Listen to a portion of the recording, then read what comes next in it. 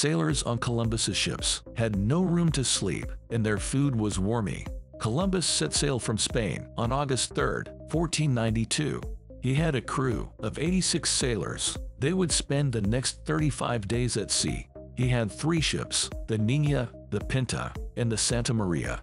Niña and Pinta were very small vessels. They measured only 50 to 70 feet from bow to stern, but they had higher speed and maneuverability. The Santa Maria was Columbus's flagship. She was a much heavier cargo vessel. The 2 smaller ships were caravels. The caravel was a popular type of ship in the Age of Discovery. Caravels were prized for their lightweight hulls. Their sleekness enabled them to sail into the wind.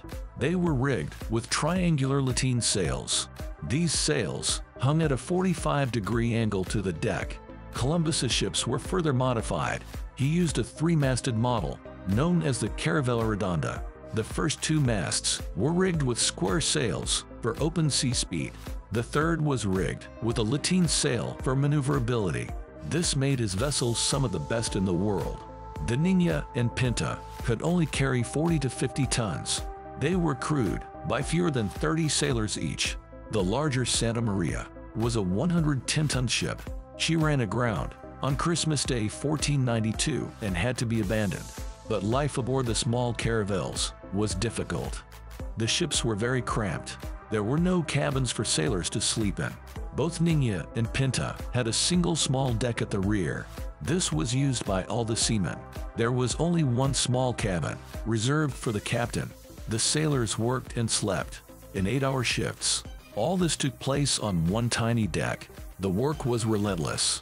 The sailors had to constantly adjust the rigging and trim the sails. They would also look for leaks and plug them up. There was always something to do. So sleep was very hard to come by. Hammocks weren't yet in use on ships. In the 15th century, food was another problem. Columbus stocked a year's worth of food for the journey.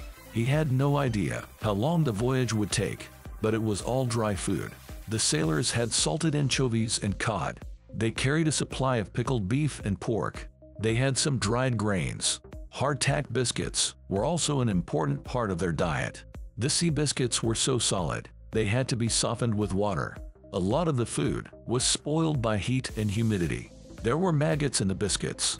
Not wanting to see them, the sailors preferred to eat in the dark. The biscuits were made into a slurry porridge. It was served in a large wooden trough.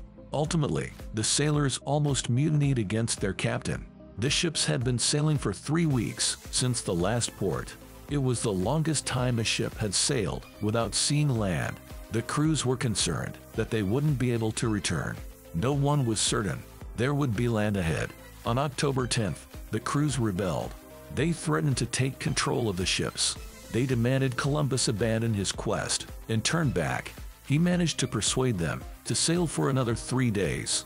It didn't take that long. On October 12th, land was finally sighted. By noon, the same day, Columbus had set foot on this new land.